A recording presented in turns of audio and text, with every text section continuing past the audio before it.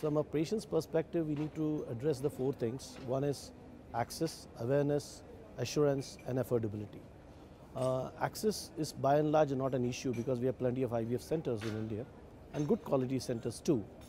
Awareness is a major area which needs to be addressed because we have a lot of people who do not have full information on what they need to take, where they need to reach out, when to reach out for fertility treatment. So this is an area where we from industry along with medical associations, we need to focus together to improve awareness. This is super critical for us to ensure that people come into the treatment and take the treatment as early as possible.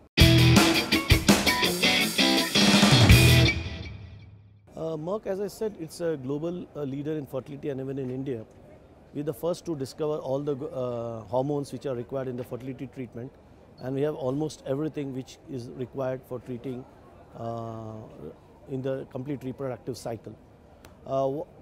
What's next? The next one is, it's not all about the drugs, it's all about the technologies, because 75% of the success of IVF depends on the IVF lab.